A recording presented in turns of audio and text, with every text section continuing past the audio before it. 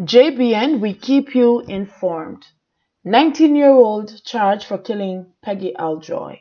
Please remember to like, subscribe, share, leave us a comment, and click the notification bell to receive our daily news items.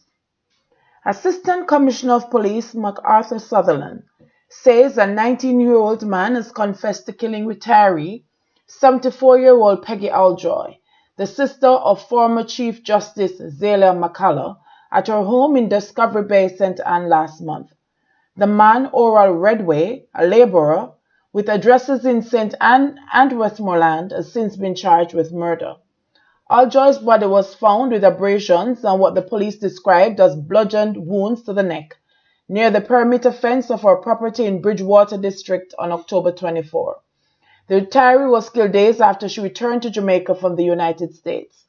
Sutherland says Redway was apprehended on Thursday after the probe by the Major Investigation Division led detectives to the premises in Townhead district in Westmoreland.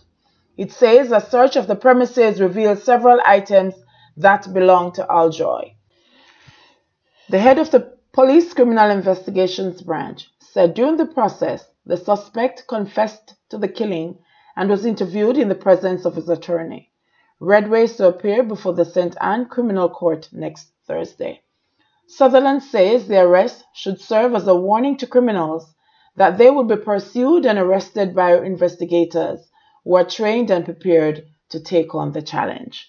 JBN, we keep you informed. Please remember to like, subscribe, share, leave us a comment, and click the notification bell to receive our daily news items.